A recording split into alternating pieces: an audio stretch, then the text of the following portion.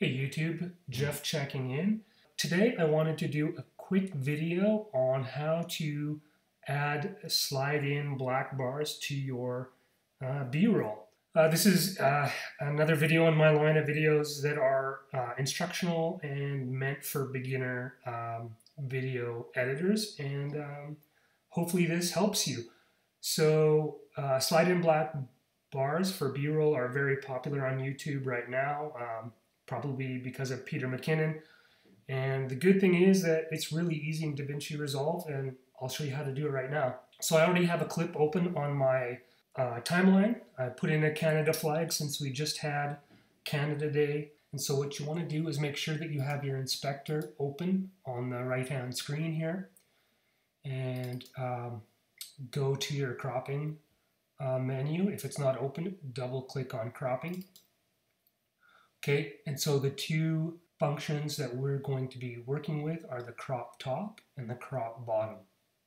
Okay, so down on your clip, you're going to want to decide where you want the animation to start and where you want it to end. And this will be where the bars start to drop in on the clip and where it stops. So I'm going to just have mine animate from the beginning of the clip, and then I don't want it to go in too far, so I will put in a keyframe here for crop top and crop bottom.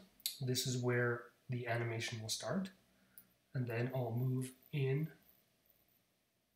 Here should be good enough for this purpose, and then you can decide where you want the or how big you want the crop to be. There are a number of ways to calculate this. So this is mostly by preference, but I always just use 131.5 for 131.5 for both the top and the bottom crop. And that gives me the look that I'm going for. So I basically have just made a note of 131.5 and 131.5. I find that this is a good cinematic ratio.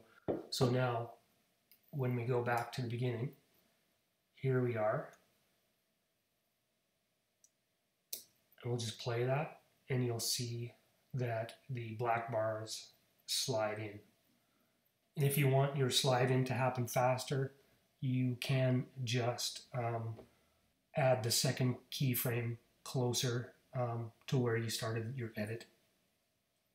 That's the easiest way to do it. Of course, you can go in to your clip and you can adjust your keyframe by sliding it back and forth just to get the timing of your slide the way you want it.